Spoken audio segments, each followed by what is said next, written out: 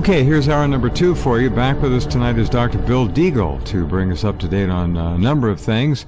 He is following almost as many threads as a human being can follow, like I am. We're trying to keep you folks up to date on it.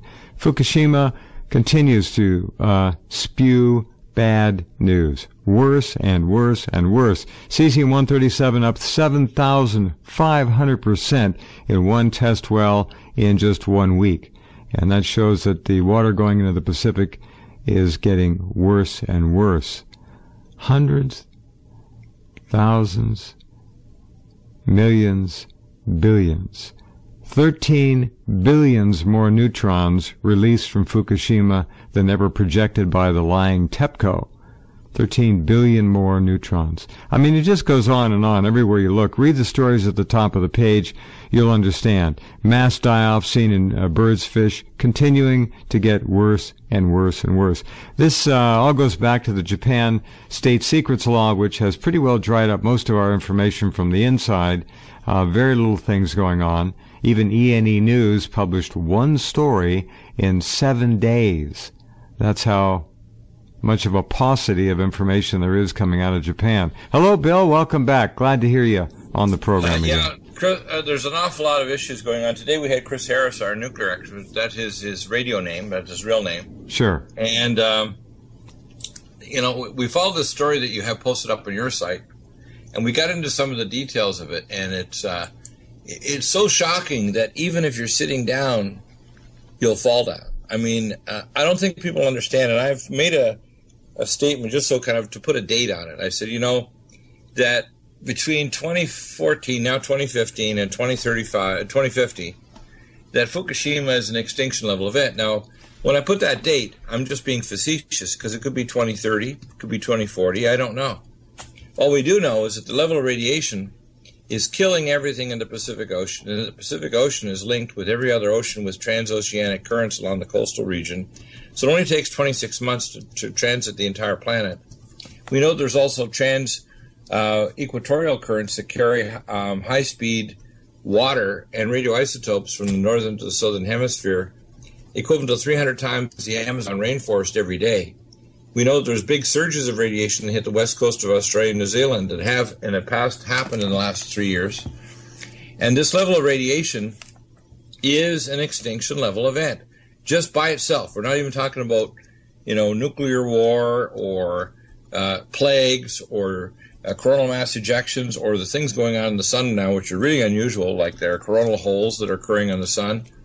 What people should understand is there's a number of converging events, but just by itself, Fukushima Daiichi, this thing screaming out at us is that there's not even a dialogue to discuss what they could do to stop it.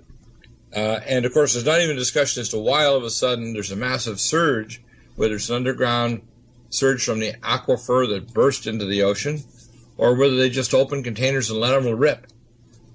Or there was a catastrophic rupture of containers on the site. Yeah. We don't have any news coming out at all. It's a news blackout. And in fact, if you try to release news in the local area, you go to prison in Japan. It's also, remember, people should understand, TEPCO is only an umbrella company. All of the companies that service TEPCO are U.S. subsidiaries and affiliates. In fact, one of the same companies that services TEPCO, that's one of the primaries, is the primary company that serviced the WEP reactor, the waste isolation pilot project in New Mexico that caused a catastrophic release of radioisotopes because they put in kitty litter and caused nuclear explosions to occur that contaminated a hydrofracking area that was literally making radioactive gas and oil wells in the area radioactive. Literally affecting within a half a mile of the area.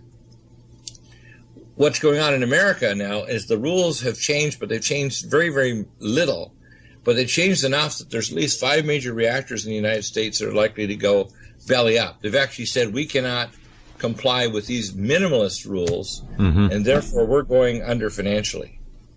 And here in Southern California, San Onofre said, "Oh, don't worry, we got $4.4 billion in the bank to do it the next 20 years." And I said, "I know which bank it is. It's my bank and your bank. It's anybody who's a ratepayer Yeah. It's not their bank, the bank of the corporation. It's the bank of us.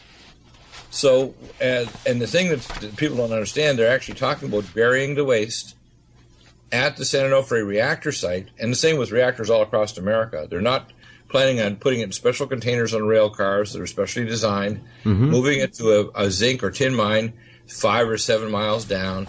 No. There's no plan to actually make a new site like they did the one they talked about for years, which, of course, was stupid because it was on a fault zone in Nevada. What they're really talking about is burying it on site. And off of San Onofre, 5.5 to 5 miles off the site, is the San Jacinto upthrust zone. Now, the upthrust zone is what drove the tsunami toward Japan, but that upthrust zone was 75 to 120 miles off the coast of Japan. This one is between San Onofre and the Catalina Islands. It's 5.5 miles off the coast. So you're literally talking about a tsunami zone where they're going to put nuclear waste they've been storing for 60 years, and there's no intention of moving it. And they said they got lots of money to quote, mothball the plant, which is also hogwash because you can't turn these things off easily. You have to wind them down over years, and then you have to take all the isotopes and put them in a stable condition in special containers. And ideally, you want to move them off-site to a place where they'll never interact with water tables or people again, or the danger of terrorists striking it, or just a natural disaster like a tsunami. So what I see happening is even the whitewash level, even the lowest minimalist level of increased regulations is going to make at least 5 major reactors financially go belly up, and they probably will not do a proper job of either mothballing the plants. Wouldn't be surprised. So what they're going to do is these plants will be in an unstable condition, just like people don't realize. They say, well, they didn't turn off. They require constant maintenance forever. People don't understand that. Circulating water and staff and everybody. And these things, a lot of them, are quite hot, and especially the newer ones where they actually turn them into MOX reactors, which the U.S. government were doing because they wanted to create more plutonium for nuclear weapons. And that's why, for example, in Fukushima, people need to know the MOX reactor was an occult nuclear weapons plutonium detonator generating plant. You do not make a MOX reactor just because you're generating a little more power. You do it because you want to generate plutonium detonator pellets. That's why it was there. So Sure. This 7,500% plus increase, and I have the isotope information from Chris, and when I look at his data here, which shows that the huge radiation spike at Fukushima, multiple records set new workers, and of course, it talked about cesium-134, 140 becquerels per liter, 7,500% above the January 5th level, record high. Cesium-137, 470 becquerels per liter. And by the way, becquerels are in liters, and it does have a per second kind of ratio there. So when Lorraine Murray was making statements about becquerels and didn't understand the per second, it already has a per second ratio in it. So she doesn't understand this. Right.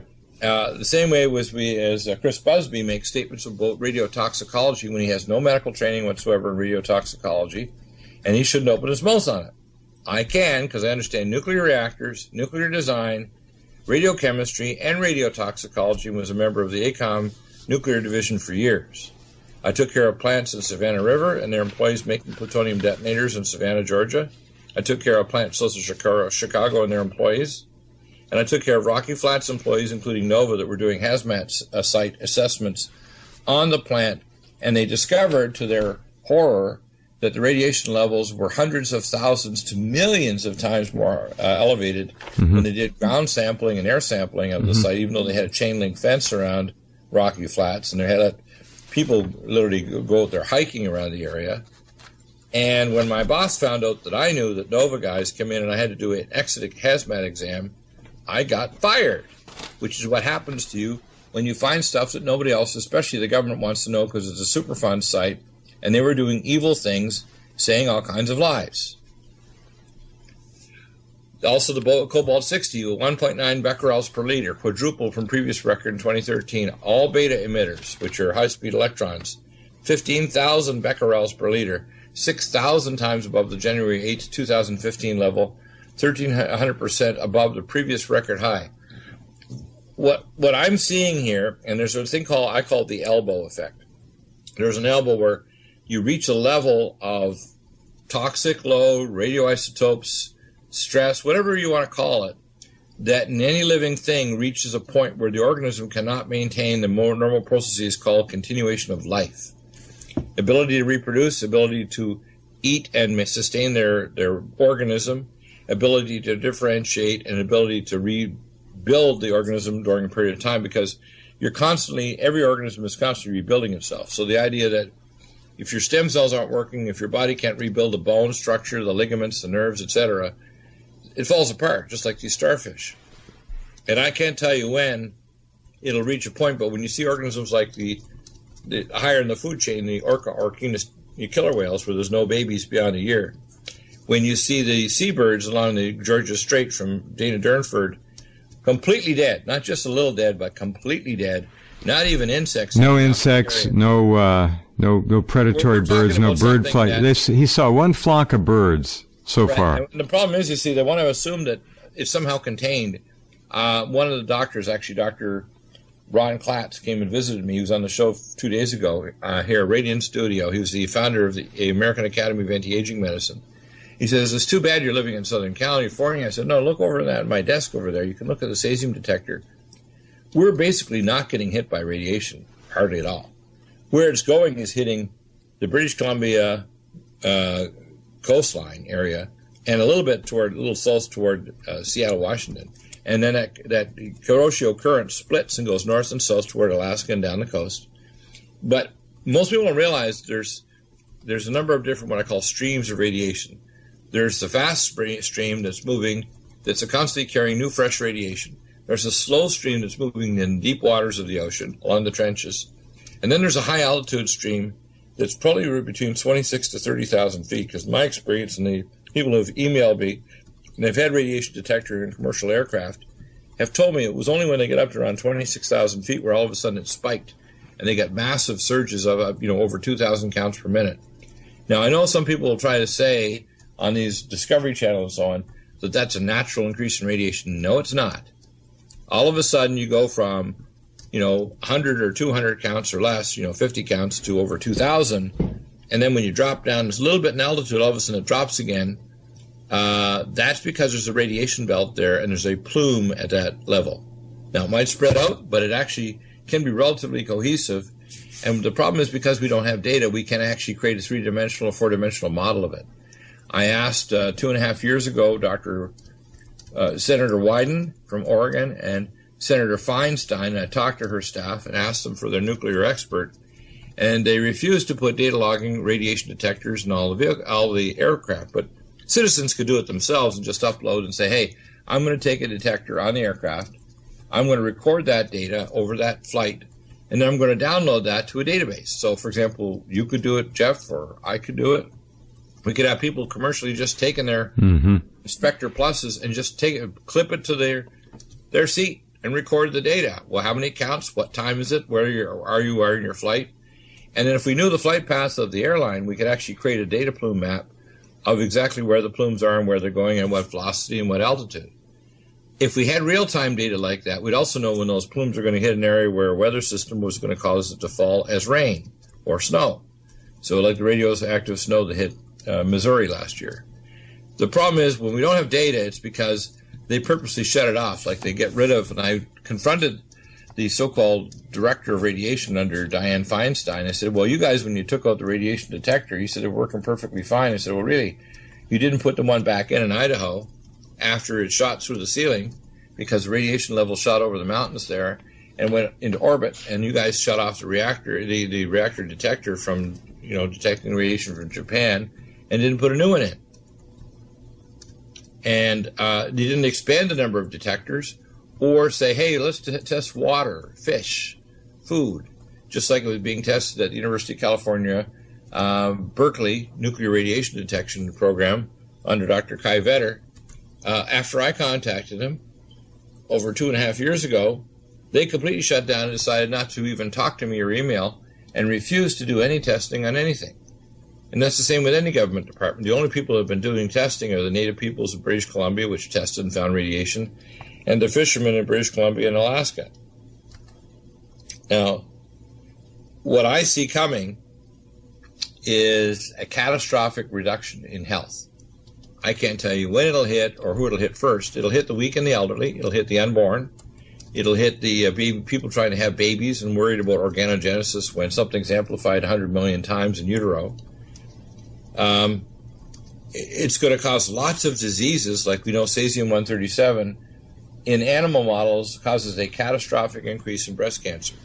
It's a glandular excitotoxin, and what it does is it grabs every gland in the body because it's an analog of magnesium and potassium and it's concentrated, and then it's going to cause a very massive increase in cancer rates. But it's also going to cause cardiac arrhythmias, heart failure, atrial fibrillation, small for dates, lack of release of growth hormones like it is in Japan where these kids don't grow anymore, and you can measure their growth hormone and their growth velocity is down to zero or very close to it. So, I can make some predictions, but without data, it's only conjecture. And the problem is they don't want us to get data. So they won't even get a dialogue to say, we're going to disagree with you, Deagle, and we think you're a fool. Well, point out why I'm a fool and tell me technically why you can get a better plan. But when you do it that way, when you present it as a scientific dialogue, asking someone to please challenge it, but do it in a scientific and a valid non-hominem way, they don't want to do that. What they want to do is they want to just say you're nuts to ask the question, rather than, hey, let's go do and test data and see if we can get a better hypothesis and a better thesis as to what's going on and how dangerous is this. But we're not getting any dialogue from anybody. Government, International Atomic Energy Agency. No, we're not going to either. Nations. No. Nobody. Nobody's going to talk, and nobody's even going to disagree or even make anything other than they're basically even silent. I mean, I even beg people on the show. I said, if you're a radiation expert, if you're a medical doctor, if you're a government agent, if you're anybody, disagree with me, call in. And not a one in almost 4 years now. Not a one. So what I see happening is what I call gutless evil. It's just disgusting. And people don't understand Fukushima by itself, without genetically modified food, which is also sterilizing us and destroying human biology, without fluoridated water, without stacked vaccines, without polypharmacy, which is also rampant, without all of these things, the human race is doomed. My prediction is, and this is, a Deagle prediction, that within a generation, more or less, human beings will not be able to reproduce except if they submit their gametes to a laboratory. The intelligence and IQ of individuals will be so dumbed down that they'll basically... Oh, it's dropping like a rock. Subhuman... Dropping like a rock. Subhuman robots, or what I call zombified. Well, that'll give it an easier road for AI to take over all this, what you're saying. Right, and AI will take our artificial intelligence and upgraded humans, and people... for example, I expect in Japan here in the next year or two them to announce to say, hey, we realize that all you Japanese women can't have normal children, so we've set up a special program so you can submit your ovum and your gametes to your laboratory, and we'll make sure we do polar body exclusion to make sure you have a perfectly genetically normal child, and we'll even grow the child in a fetal laboratory for you if you don't want to grow it in your body using gamete intrafallopian tube transport. And people say, Dr. Deagle, that's just sci-fi. I said, well, I'll give you an equipment list and show you exactly how you could do it. So when people say, you can't do that, Deagle, I said, well, you're talking to the wrong doctor. I have skill sets, let's put it that way. And what disturbs me is people don't realize whether we could do it is not the question, is whether we morally should do it or whether we should tackle Fukushima Daiichi. And if I was watching from a galactic, 4D channel, the program Earth, I would say, as a being in a foreign world, I would be telling all my children beings to look away. It's too gross. Look away. Don't turn on that channel. Right. It'll disturb you. You won't sleep tonight. You'll have nightmares. You'll see these beastly people committing a form of global genocide, auto-genocide. You'll see people ignoring something cataclysmic and thinking everything is fine. In fact, the Japanese are so crazy, they say if you smile, the radiation won't hurt you. They actually say that. And now, of course, they're planning the Olympics and everything. I think, oh my gosh, this is like if you put a happy face on it, you're not going to get radioisotopes damaging your DNA like cosmic rays. So that's the Fukushima. Then on top of that, we've got ISIS, which we know, I call it terrorists are us. And I like the graphic that you have up on your website, which shows the Mossad. We know that the town, south of Amman, Jordan, where ISIS was trained, supplied by American and Israeli and Academy, which is the Blackwater Security new name, trained there. And now we supply them with satellite phones and equipment and Stinger missiles and everything else. And they've gone from 50,000 man force to 200,000. And somehow the globalists think they can control these guys. At some point, the Israelis, who've been deeply involved with getting these guys going, they're not going to control these extreme Islamic maniacs. And Israel will have to resort to the Samson option, which is nukes and biological and chemical weapons. And we will have a cataclysmic thermonuclear war involving Russia and China and everybody. And people say, well, that won't happen. I said, all the controllers that keep telling each other, just like these meetings of the Bilderbergers, most of their marketing is to tell each other. They're still in control when they don't control anything, including even their bowels, let alone the world. So I find it really hilarious when I get even feedback from people that are very wealthy, like billionaires, through various channels, that tell me that they're freaked out by the fact that the people with levers of power are very rich, but they're socio-psychopaths that are Satanists. And they really could give a rat's behind whether or not most people on Earth die, because their ultimate drug isn't just money and power, it's Megadeth. Not the heavy metal rock group, we're talking about Megadeth. They get off on seeing people die, and nations die, and human beings writhe in agony as they pass on to the next world. And people say, you're just exaggerating. I said, no, I'm not. The ultimate drug to these people is seeing others die in horror. And that's why Fukushima's left.